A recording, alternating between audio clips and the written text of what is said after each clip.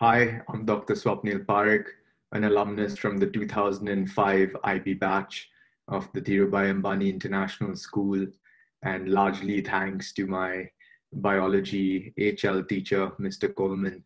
Today, I'm a practicing physician on the front lines of the COVID-19 pandemic in Mumbai, India. In December 2019, I was an internist with an interest in endocrinology and working on an artificial intelligence powered, human centered healthcare technology platform with my startup, DIY.health. In January, when I first heard about an outbreak in Wuhan, China, due to a novel coronavirus, I have a background in infectious disease. So I really started to worry that this was looking like a bad bug. In October 2019, the Johns Hopkins Center for Health Security simulated a novel coronavirus outbreak, and that simulation was called Event 201 scenario. And the outbreak left 65 million people dead over an 18-month period. And it had me really worried about respiratory pathogens, coronavirus in particular. In February, two things started becoming clear to me. The scale of the outbreak, that it was really going to impact every aspect of our lives. And the second was that there was a lot of apathy in society, with governments across the world in responding to the pandemic. I started working with two of my co-authors on a book on the coronavirus. And thanks to my English HL teacher, Mr. Valence, I managed to write something that is not entirely rubbish to read. The book's called The Coronavirus, What You Need to Know About the Global Pandemic. And we set out to try and tell a story about outbreaks, how they go pandemic, human responses to them, and immunology, virology, things that I found super interesting and that I hope other people find interesting also. But as the events started to unfold, it sort of became a journal of the events that were unfolding. I found writing the book to be a really transformative experience because it inspired me to devote myself to pandemic response, and reading research papers and understand the virus reignited an old passion for clinical research. It was a very transformative experience. While I was writing the book, I had to start thinking about where the virus was going to take us, how the pandemic was going to shape up, things that we could do as individuals, things that I could do as a healthcare worker to respond to the pandemic. And I also made a lot of new friends, very smart people, engineers, other doctors, scientists, molecular biologists. And it was a very interesting experience because I needed to reach out for help to understand the science while writing the book. And every time I reached out to someone, I always got a positive response. Someone was always willing to help. I managed to connect with scientists all across the world, and in India, the US, UK, Netherlands, Israel. So it was a really reaffirming experience for me. And when I started working on solutions, many of those same people were more than happy to help. And we formed a multidisciplinary team of experts in various professions, and we're able to come up with a lot of solutions like India and Mumbai's first hermetically sealed, pressurized testing kiosks for COVID-19, negative pressure fever clinics to prevent people with, say, dengue or malaria who were going to a clinic from getting infected by COVID-19 patients there. With a bunch of experts and the Tata Memorial Hospital in Mumbai worked on building the country's first inflatable field hospital for COVID-19, which can be set up in about 12 hours. And you can use this to add beds in a surge situation. really cool things. I worked with the Indian Council of Medical Research on convalescent plasma therapy.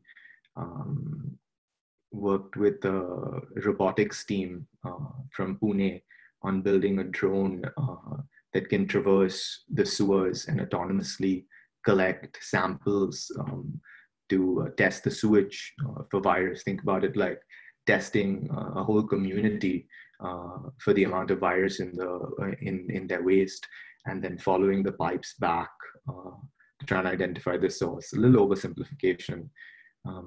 But very cool. At least I find it very cool. Um, with another group of experts, came up with a solution to keep healthcare workers safe. Something called PAPR, powered air purifying respirators. These are traditionally very conventionally very expensive, but communicating healthcare workers' need, what the problems we were facing, was able to come up with something that is really low cost, works for a country like India, is scalable here, and can keep the healthcare worker wearing it safe from infection while they're on the front lines. And it's helped keep me safe. I'll show you a little video. It looks really goofy. My friends joke that it looks like I'm trying to asphyxiate myself, that you'll see in the video. It's fairly effective at keeping the healthcare worker safe and very low cost. So it's suitable for a country like India. One of my favorite subjects while I was doing my IB was the theory of knowledge. Again, thank you to my TOK teacher, Mr. Valence. And I think it was one of the first schools in Mumbai that was the Dhirubhai Ambani schools, one of the first schools in Mumbai that was teaching students critical learning skills, critical thinking skills, made us confront our own internal biases. And that really served me well during the pandemic. I was working with the Indian Council of Medical Research on a randomized clinical trial. It was actually the world's first RCT on convalescent plasma therapy to complete enrollments. And I was very passionate about plasma therapy. I thought it held a lot of potential to save lives. And it was an interesting experience because the end result was we found that it didn't have any benefit in saving lives.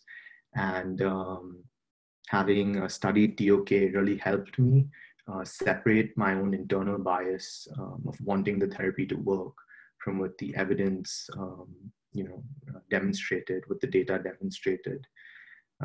Similarly, during the pandemic, to deal with the slightly odd position at times as a physician scientist of having to refute unscientific claims that I desperately wanted to be true.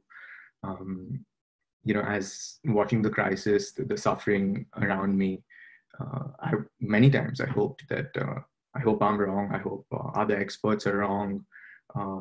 That COVID-19 isn't going to shape up to be the humanitarian and healthcare disaster that we thought it was. But of course, we're heading exactly where experts said we would. I hoped billions of people wouldn't get infected, that millions of people wouldn't die.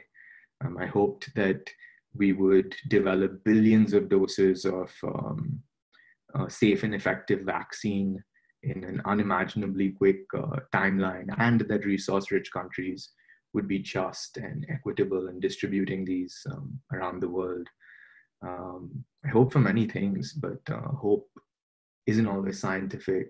And theory of knowledge really served me well, in confronting my own hopes and looking at data and being able to stay on message, present evidence-based messages rather than emotion or bias-driven messages. So I'm very grateful to my biology teacher and my TOK teacher, for giving me the tools and that served me so well during the pandemic. I think in the last 9 months, being on the front lines, I learned a lot about myself, but also about society. about the systemic inequities in society and how these set us up for outbreaks. One of the things I've learned is that in a pandemic, the first rule is that we're all equally safe or unsafe together. A society, a community is as safe as its least safe members. It only takes one person to spark an outbreak, and it only takes a few people that are unsafe to accelerate an outbreak into a pandemic. And this realization has really helped inspire me to focus on trying to fix some of these inequities in healthcare access, something that I hope to do through the pandemic and in the post-pandemic period. Serving as a healthcare worker on the front lines during this pandemic has had some real highs and lows. Several of my friends, colleagues, co-workers, some of my teachers have been infected. Some of them sadly haven't made it. So those were really difficult times, watching the suffering, having to make difficult decisions. There were some real difficulties in coping, especially in May and June, with the crisis that was unfolding all around. But there have also been great highs. I didn't really, I mean, I always loved being a doctor, but I feel during the pandemic, I was really able to find my purpose. Was really able to identify the areas that I felt most passionate, that my skills really enabled me to excel at. And it was a real privilege being able to serve on the front lines and help people in their time of crisis. I think also this outbreak in particular and the healthcare crisis really reaffirmed in me that people can come together to solve really big challenges. And it's not just the pandemic. We have a looming economic crisis ahead of us. Climate change is not too far away. We're seeing fires, wildfires across much of the world right now. So there are big challenges that need to be solved. One of the key takeaways from the Dhirubhai Ambani International School is our school motto of daring to dream and learning to excel. And I'm very hopeful that the students in the school right now and all the students who've come out from that school who have inculcated that attitude are going to be able to work on some of these really big challenges in the future and help resolve them. I think one of the big questions on everyone's mind, or at least one of the questions that I get a lot is, when do you think we'll be able to return to normal? What will the world look like a year from now? And I always think that the more pertinent question is, what can we do over the next year to make the world a better place? I think there's a lot we can do, not just to respond to the pandemic. Each and every one of us can take small measures on a daily basis to stay safe, to prevent infecting others if we have any symptoms, by staying home. And those small actions add up a lot. I just want to share a graphic to demonstrate what I mean. So you can see that really small measures taken by a lot of people consistently on a daily basis can have a really big impact.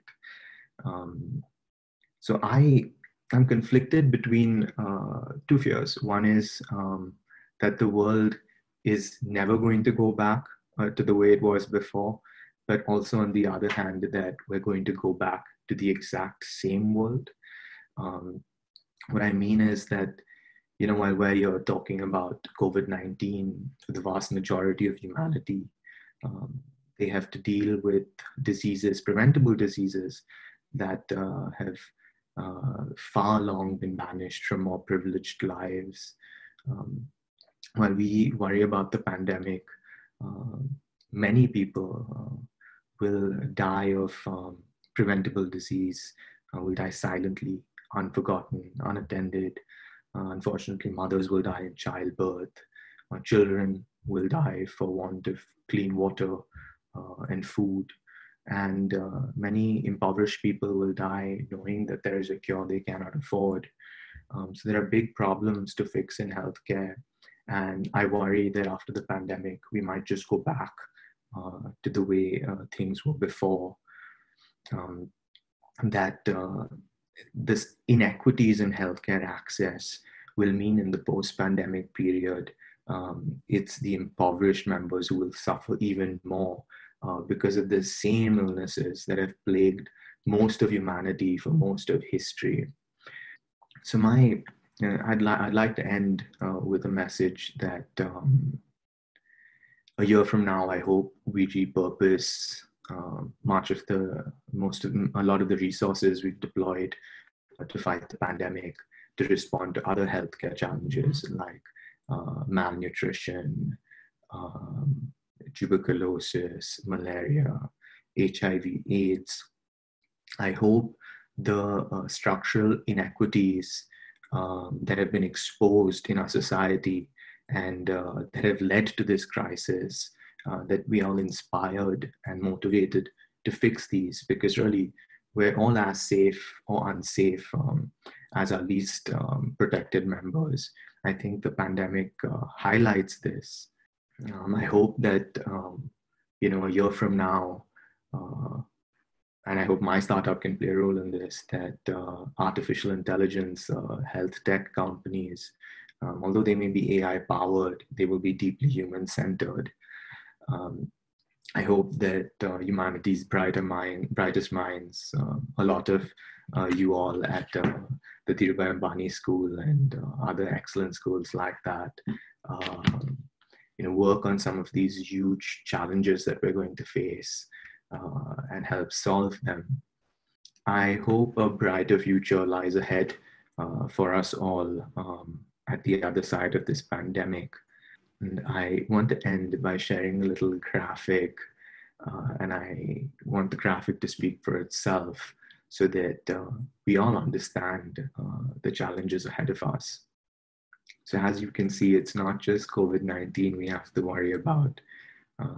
Thank you so much for taking the time and allowing me to share my journey through the pandemic with you all. And on a final note, I'd also like to thank the Dhirubhai Ambani International School and all my teachers there for giving me all the tools to be a healthcare worker during the pandemic, to write a book about the pandemic, and to work on some of the interesting solutions I've been able to play a small role in developing to respond to the pandemic. Thank you.